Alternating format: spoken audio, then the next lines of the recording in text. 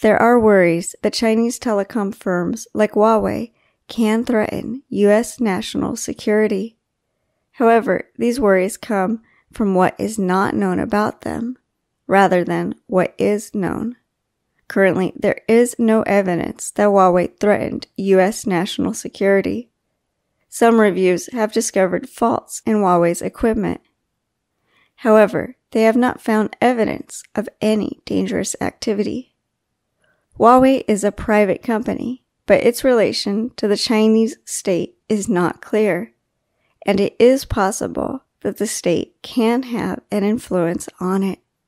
Huawei's officials promised more transparency about the company's structure in the future.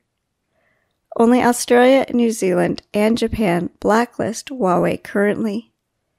The company is likely to provide a new generation of wireless networks worldwide, so national security remains an important question.